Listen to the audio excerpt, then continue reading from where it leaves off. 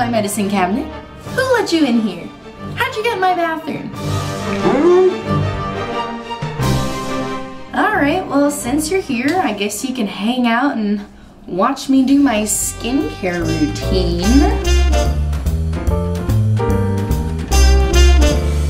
Alright, so the first step I do is remove my makeup. And I don't like to go right in with a cleanser to remove my makeup because I like my cleanser to just be able to focus on really deep cleaning my skin. And I like to use micellar water to get my makeup off. Lately I've been using the Bioderma Sensible H2O solution. And I know this is like the bougie micellar water. And I will say, it does work really well. It takes it off so easily. I had this one for like 2 months now and I'm just now getting low. But I like this one because I really only need like 1 to 2 cotton pads to do my whole face. Right, just going in on a cotton round here. I'm just gonna, I normally don't miss. Really don't want to waste this. It's $14, so I'm not trying to be wasteful. Just absorb that back up. Hands are clean, it's all right. See, isn't that like amazing? Look at it. That's like my whole eye.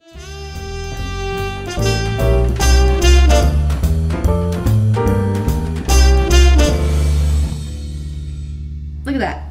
2 cotton pads. I am putting a headband on because my next step is going in with a cleanser. I like to just splash a little water on my face. I find that it helps the cleanser lather up a little more. Just a quick splash of cool water and I'm ready to put on my cleanser.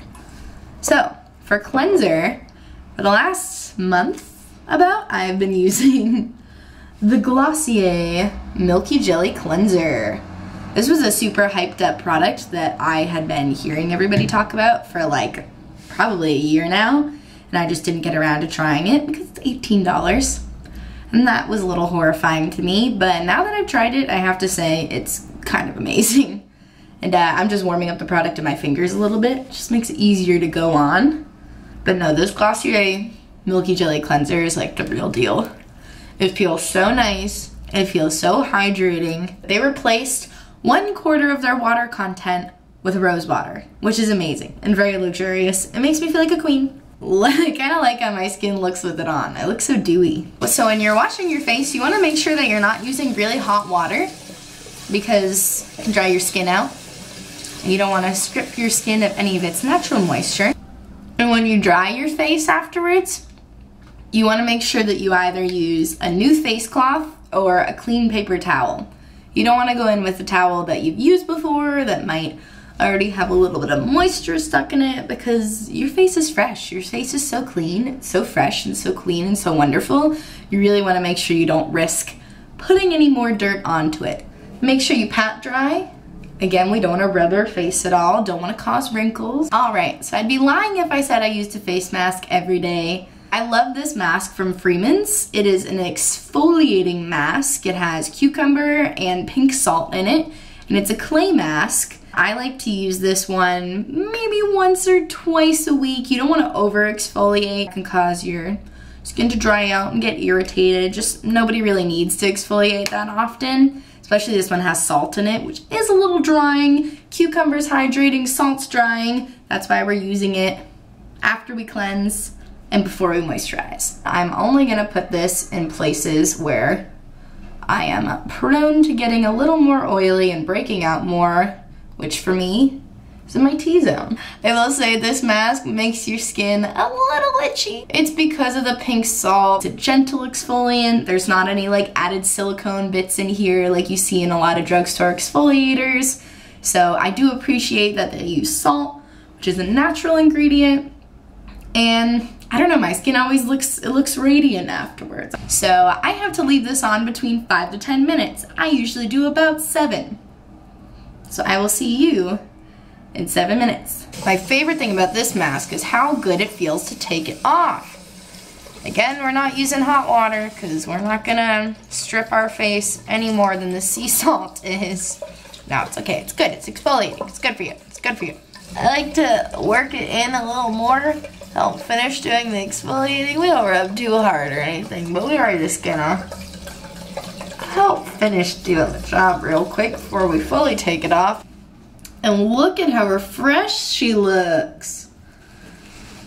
I don't know, can you see an immediate difference? I can't, but it feels nice. I feel clean. I feel like if there was any gunk all up in my pores, it's gone now. So I feel good. All right, so the next step in my skincare routine is to go in with a nice hydrating alcohol-free toner. This one's my favorite. I love Witch Hazel. Witch Hazel is awesome. This stuff is great.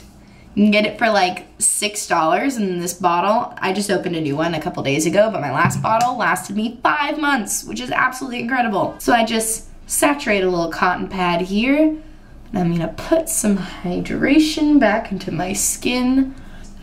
It has aloe vera in it, which is awesome. I use the unscented one because I try to avoid any added fragrances in my skincare products. It says that it can be used to cleanse, soften, refresh, and moisturize skin.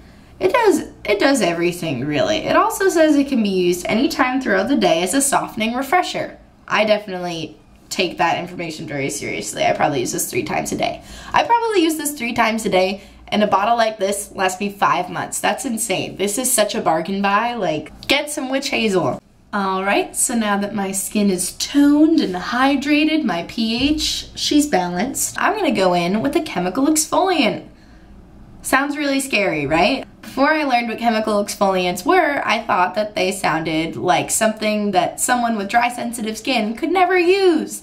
Chemicals, exfoliants, what the heck? I don't need that. Yes, I do. So I use a lactic acid exfoliant that also has hyaluronic acid added to it, which is great because the lactic acid, it helps brighten the skin and it helps get rid of dullness, and it really helps to get deep into your pores, but it's not as intense as something like a glycolic acid would be, which if you've heard of the Pixie Glow Tonic, that's what that is. Unfortunately for people with dry skin and sensitive skin, it can just be a little too much and it could possibly be irritating. Now I can't guarantee that because I haven't tried it, so I'm too nervous.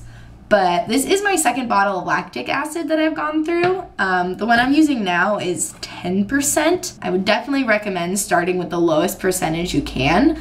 That way you can figure out if your skin's gonna be okay with it, how it's gonna react to it. Definitely do a patch test. Put some on your arm first, wait a while, see how that reacts, and then if it's okay, go in on your face. So I just put some in the dropper like this. Probably use like half a dropper full. But I don't fully saturate the pad or anything like I would with the Witch Hazel or my micellar water. And I will say this can sting a little bit if you've been picking at your skin or if you have any like open blemishes, just because it is an acid. So, you know, don't be shocked if that happens. But I try to focus it on areas where I really want to exfoliate and where I want to brighten. So I always hit those cheekbones. This part amazes me. I always notice like immediately after my skincare routine, I'll look at my cheekbones and it's like natural highlight, natural highlight, natural highlight. I also focus it on my cheeks down here because I have some redness, which I will say the lactic acid has definitely been helping for sure. All right, let that sink into the skin for a minute. All right, so before I go into my final step, which is moisturizer, I want to make sure my face is a little wet beforehand because moisturizer absorbs a lot better when it has a wet layer to cling onto. It creates sort of a film on your face, and wet skin allows moisturizer to absorb more, work better, more hydrated. Hydration, hydration, hydration. Now that I'm drenched, I'm gonna go in with my moisturizer. And this one is my tried and true, the Aveeno Daily Calming Moisturizer with SPF 15 in it. I like this one. I've been using this literally since I was in middle school. I think this moisturizer is awesome. It keeps my skin super hydrated, especially now that it's getting colder. This is how I apply moisturizer. It's how my mom always applies moisturizer, so it's what I do. And if I have any extra, I use it to rub into my fingers because my fingers get so dry and cracked and I don't want to be rubbing that all over my face. Use it as a little hand moisturizer opportunity. Don't skip the neck.